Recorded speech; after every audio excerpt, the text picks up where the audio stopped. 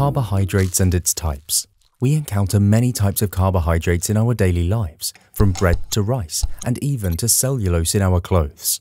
Carbohydrates mainly come from plants and are a good source of energy for the body. They also function as supporting structures, like, for example, cellulose cell walls in plants. They are used to make other organic compounds like amino acids and fats. Nucleic acids like DNA are also formed by carbohydrates, as well as lubricants like mucus.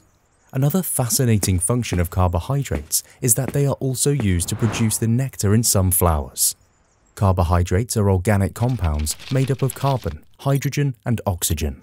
The hydrogen and oxygen atoms are present in the same ratio, that is, 2:1. There are three main types of carbohydrates: monosaccharides, disaccharides, and polysaccharides. Monosaccharides have a simple chemical composition and therefore known as simple sugars. Examples of them are glucose, fructose, and galactose.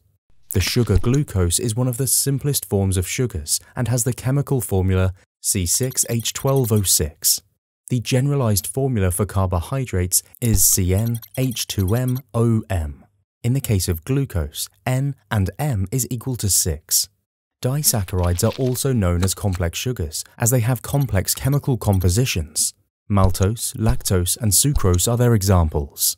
Disaccharide structure molecules are made up of two molecules of simple sugars condensed together.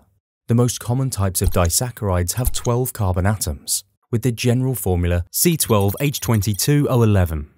The differences in the disaccharides are again due to the different atomic arrangements within the molecule. Sucrose, or cane sugar, occurs in sugar cane stems, sweet fruits, and certain storage roots. For example, carrots. It consists of a glucose and a fructose molecule combined together. Lactose, also known as milk sugar, is commonly found in milk, as the name suggests. It is found in milk of all mammals, including humans, and even in some similar fluids, such as pigeon's milk. It is formed from glucose and galactose combined together.